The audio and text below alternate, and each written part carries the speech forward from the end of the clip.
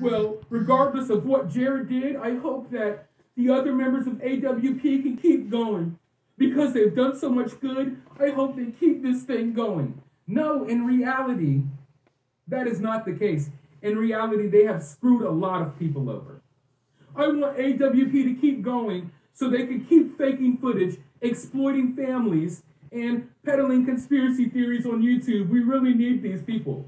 There are other divers out there. Yesterday, like 45 diving teams came on YouTube and all made an announcement about AWP. Go watch their channels. I mean, it's that simple. It's that simple. But as you can see here, Tyler pointed out what I felt in my heart months ago. He pointed out exactly what I was telling you all in that video. That some of this stuff was fake. It wasn't genuine.